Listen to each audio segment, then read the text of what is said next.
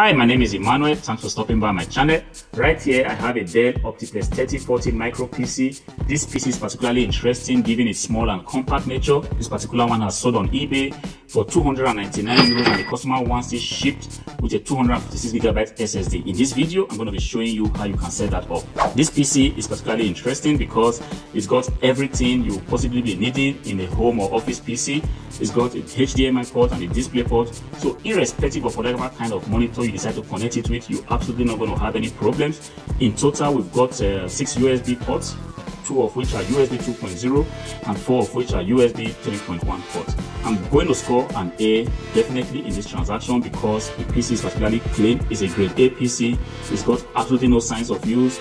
I'm excited because the customer should definitely be happy when he or she receives. So if you want to learn more about this PC or how you can possibly be changing the hard drive on so many other types of PC, I encourage you to go ahead and subscribe to my channel and click on the notification bell so that you are informed each time I drop a content like this. Having said that, let's ride.